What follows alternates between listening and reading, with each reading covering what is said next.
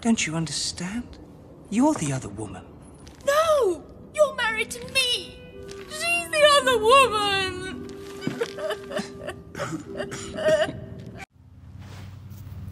Have you ever heard that iconic line by Emily, the corpse bride? Emily says this to Victor Van Dort after upsetting Emily by revealing that he had in fact an enraged wife back in the living world.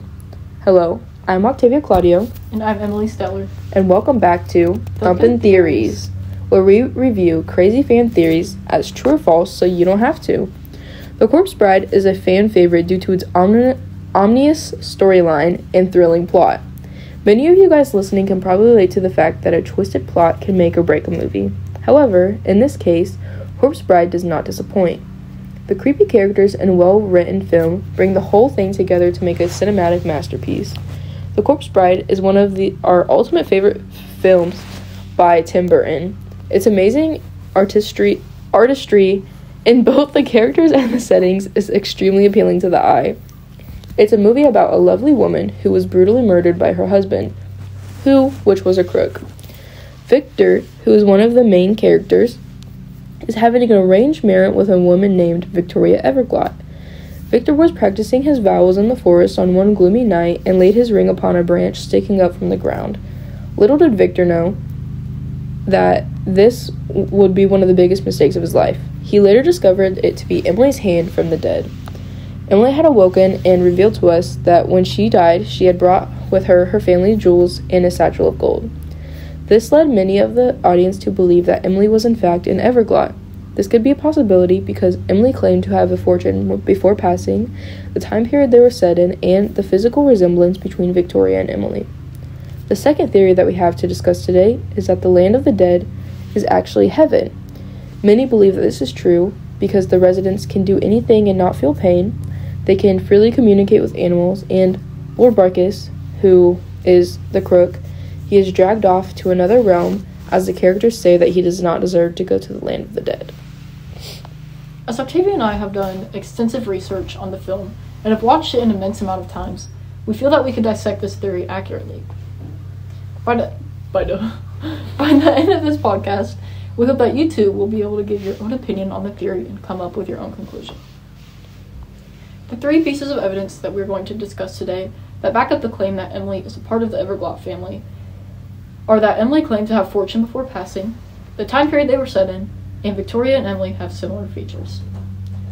The three pieces of evidence for the second theory are that the residents can do anything and not feel pain, they can freely communicate with animals, and Lord Barkis is sent to another realm, as the characters say that he does not deserve to go to the land of the dead.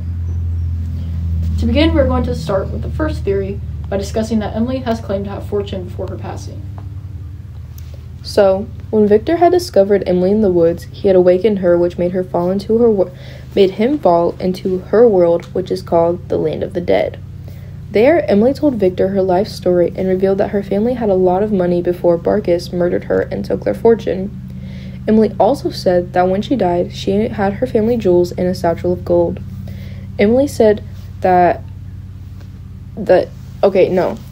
this signifies that Emily was in fact a wealthy family, which you think that if you're wealthy in a poor town, then you would acknowledge the other wealthy people who are the Everglots.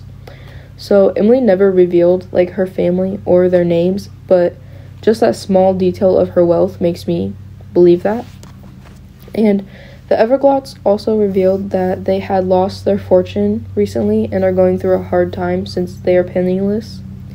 This could connect the two, as Barkis took Emily's fortune when she died and the Everglots are trying to recover from losing their fortune. This seems a bit suspicious to me, as it never said why they lost their fortune and it's just mysteriously gone. Yeah. What do you think about that? It's just small details. I feel like in every episode that we have, it's just small little details that are getting picked on. Yeah. I agree. It's just, there can't be a lot of time period because, I'd say at least 20 years since Emily has died. And, Barkis, the guy that killed her. Imagine being named Barkis. The guy that killed her, he's old and crusty now. So he was probably 20 when he killed her. He's probably 40 now. And that You gives... think 40 is old and crusty? For him, yeah. For Marcus. For a Marcus. Yeah. And so I think that it's extremely realistic for, like, them to have lost the fortune in that time period, and they had nothing to back themselves up on. Yeah. So there was also never another wealthy family mentioned in the film, which leads me to think that the Everglot family is Emily's previous family, because that's a small town and they're known to be the richest. And another piece of evidence is that, like, the beginning song says, like, it could be a land-rich, bankrupt aristocracy without a penny to their name. Like, this tells us that the Everglots, like, are bankrupt since they are, in fact, the highest class in town.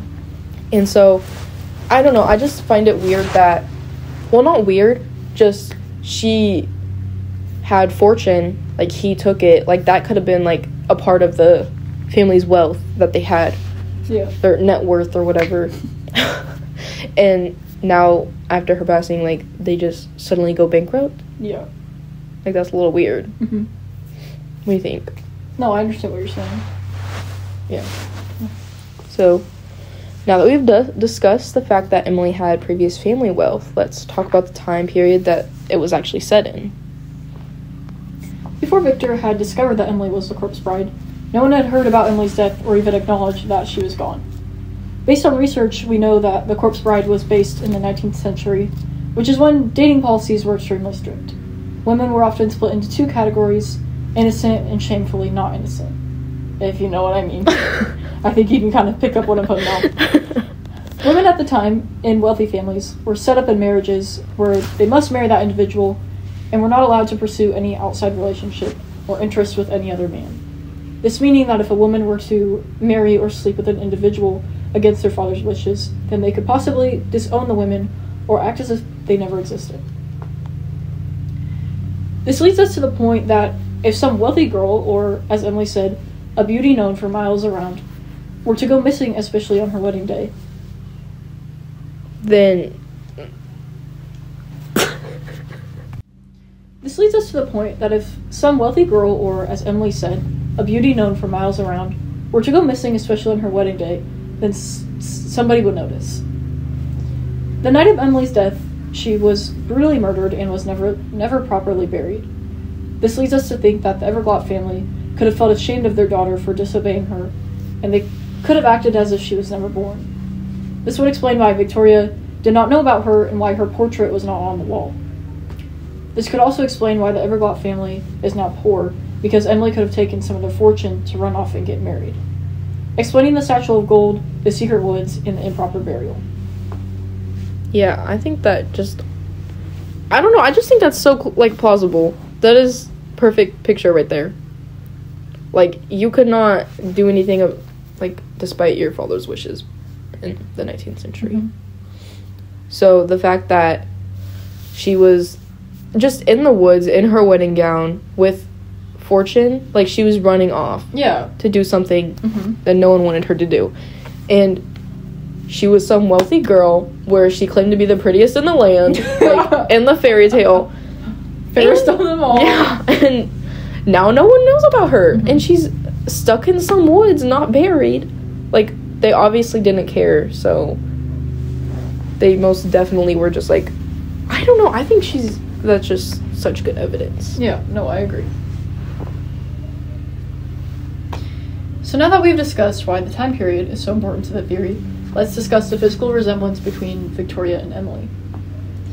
As we look at the two side by side, there are clearly similar features in both Emily and Victoria. We see that Emily has a very distinguished jawline, and so does Victoria, but hers is a bit more soft and wide. We can see that Emily has a very distinguished jawline, and so does Victoria, but hers is a bit softer and wider. However, we can assume that Emily's face once had that soft complexion, as she is dead and has little rotting skin and mostly bony features. We can also see that both of their noses are extremely similar. Their noses are very small and brittle, but their mouths, however, are the opposite, as Emily's is very full and big and Victoria's is very small and thin. Another similarity is their eyebrows and their eyes. They both have these big, wide eyes and these thin, curved brows. The last similarity that I have found between the two, physically, are their body shape. They both have that hourglass body with a small waist, in a larger chest. So, no, I've definitely noticed this when watching the movie that, I mean, it's not unheard of in animated movies to use the same template for multiple characters. But they do just look similar. Yeah, and I don't know, it's just like no other girl there looks like that. And you think... So especially if they came from the same family. Yeah, and there are a lot of other theories, like this is off topic, but there's other theories that Victoria was adopted, which could make sense that they were both adopted together. Okay, yeah. But that could go off the script, like that could fade away from her being related because Victoria could have been born like 20 years later. That's why she didn't know about Emily. But I do think there's some physical resemblance. Yeah. Now that we have discussed all the evidence that we have on the theory that Emily is a part of the Everglot family, let's conclude. So, do you think that she was related? Because I 100% do. I don't know. I think I have to say yeah. Like, there's no other wealthy family. Where could she did not just make this stuff up. She did not poof out of nowhere. She didn't get all this money, all this bag, go marry some rich guy. Like, what? Yeah, I think I agree. So this is Thumpintheories verified. So, now that we have discussed the first piece of, the first theory, we're going to discuss the first piece of our evidence for our second theory. This evidence is that the residents can do anything without feeling pain, and this is contributing to the theory that the land of the dead is heaven. So we all know that when it comes to the dead, we are highly interested in where they're going afterlife, and in Corpse Bride, the dead go to the land of the dead. This place appears to be a mystical land of coffins, old houses, buildings, bars, and it features fun events for the characters to attend. All of the beings that ended up there seem to be having the time of their life and are celebrating with each other. They even get excited when one another show up and make it to the afterlife. One resident, named Elder Gootnex, expressed that he never felt better in his life than when he was in the land of the dead. In one scene of the movie, when Victor first arrives to the land of the dead, he walks into a bar where the dead are dancing and dislocating their body parts.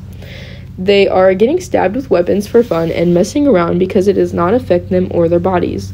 To many, this is a sign that they are in heaven because they are not disciplined for their actions, and they can feel no negativity or harm when they are in the land of the dead. Personally, I do not think that this signifies that they are in heaven because since they are dead, I feel like it's common sense that they are not going to feel anything. Yeah, okay, yeah, I agree with that. I also wanted to bring up how in an early scene in the movie, Emily can, pop her eye out. Yeah. And she has that worm. That's yeah. I just thought that was cool. Yeah, that's really cool. They're dead. Obviously, they're not going to feel anything. I just feel like whoever came up with this theory, that's not good evidence to back that up. I don't think that could contribute to what they're trying to say. Well, I mean, also just because this afterlife world resembles a sort of heaven-like place doesn't mean it is the heaven. Yeah, exactly. I just don't feel like heaven would have had anything to do with this movie. No. Okay, so now that we've discussed the ideas that the characters can feel no harm, let's talk about how they can freely communicate with animals. We have all wished that we could talk to our pets, and in the land of the dead, that wish can come true. In the movie, there's a dog named Scraps, which ends up talking to Emily and the old science guy that helps Emily get back to the real world. Many seem to believe that heaven grants your wishes and gives you special powers, so the fact that you were able to speak to animals leads to them to believe that the land of the dead is heaven. Personally, I do not think that this can correlate to heaven because I know that it is a special power, but the idea that the gift was given by God is a stretch. Yeah. It's just something that they can do. It's a cartoon. Exactly. I don't know why they're trying to correlate that. They're trying to get all their feelings. I know. No, in my opinion, I think that the land of the dead is just where people go when they have unfinished business. Because I feel like they're all there for a reason. Because Emily... Well, don't they, discuss... Through song, they, discuss why they're there? Yes. And, if they were in, heaven or hell, I don't think that this little lab guy can just bring them back to the earth. The only reason you can go back to Earth is unfinished business, girl. Yep. So what are you doing? Yep. So now that we have discussed our second piece of evidence, we're going to move on to the third, which states that Lord Barkis ends up going to the land of evil. Which, with a name like Lord Barkis, you better be going to the land of evil. What kind of name is that? Our last piece of evidence that we have today is that most of the residents of the land of the dead do not like Lord Barkis, and they say that he does not deserve to go to the land of the dead because of how evil he is. We later see that he gets dragged off to a mysterious place underground, which many speculate as hell, since they believe that the land of the dead is heaven. We believe that the land of the dead is in fact not heaven, and that it is a place to finish unfinished business. This is because at the end of the film, you can see that Victor releases Emily's spirit, and she vanishes into butterflies which fly into the sky. I think that her business was finished, and so she went to heaven. As for Barkis, I think that he went to hell. And the land of the dead are still waiting for their time to finish their business. Another reason that I believe this is because I don't find it plausible for the lab man to let Emily back into the real world if she was in heaven. That just sums up everything right there. Like, you don't go from heaven to Earth to back to heaven. That's not how it works. Yeah. And also, it shows him going into the ground. When we say heaven, are we talking like religious Bible heaven or no, just a heaven? We're talking a heaven. Okay. I hope that's what they mean. I hope they mean like Bible heaven. I don't know, it's just like at the end she's definitely going somewhere. Like her spirit is released. Her business was finished. Yeah. That was the thing for me cause she was able to rest because she's done. As for Lord Barkis, Lord Barkis going in the ground. That's where he got dragged. He got, dragged. Yeah, and people were like, he doesn't deserve to go to land of the living. I mean, land of the dead. He don't deserve it. What did you say? I said land of the living. Yep. Yeah. Now that we've discussed our second theory, let's conclude. So, do you think that the land of the dead is in fact heaven? In biblical terms, no. But as in a sort of heaven-like idea, yes. They need to specify what they mean. Who's they? The Reddit user that proposed this theory. Who was that? That was Bubblegum125. They just didn't specify what they actually meant. And so I feel like I just personally feel like it wasn't specified enough, but I do think that it resembles some heaven of the sort. Yep. I agree. Just some place. Yep. So we also have an outsider's opinion on the first theory. Gabby Rojas says, I think that it is possible for Emily to be part of the Everglots, since it was never revealed who her real parents were and her past family was rich. Which, with this being said, I think that we can conclude that she thinks that theory 1 is in fact true, which we completely agree with. Yeah. So, good on her for believing that, because so do we. It just makes so much sense. Like, her portrait's not going to be on a wall, because, of course, if they're disappointed, they're not going to put her whole portrait on the wall. Mm-hmm. Just one thing I find weird is that Emily and Victoria, if they were related, they look nothing like the parents. Like, the mom has some big head and, like, just weirdly shaped, and the father's stubby and short. Like, where Maybe they were adopted. Exactly. Where'd they get Hourglass from that? They got body. Because I know that neither of them are giving that. I don't know. They just got those good genes, I guess. I guess. The hidden genes. Like, Victor, he looks like his parents. What are those traits called? The recessive. Oh, yeah, recessive They got traits. the recessive. They got the good recessive traits. They got the best one on the deck. After listening to this podcast, I hope that you come up with your own conclusion to the theories and share more that come to your mind. The 3 pieces of evidence that we're going to discuss today that back up... The 3 pieces of evidence that we have discussed today which back up the claim that Emily is a part of the Everglot family are that Emily claimed to have fortune before passing, the time period they were set in, and the fact that Victoria and Emily have similar features. The pieces of evidence for the second theory are that the residents can do anything and not feel pain. They can freely communicate with animals, and Lord Barkis is taken to another realm, as the characters say that he does not deserve to go to the land of the dead. With this being said, I hope the next time you hear a children's story, you think about how it could affect your life. Thank you for listening to Thumpintheories.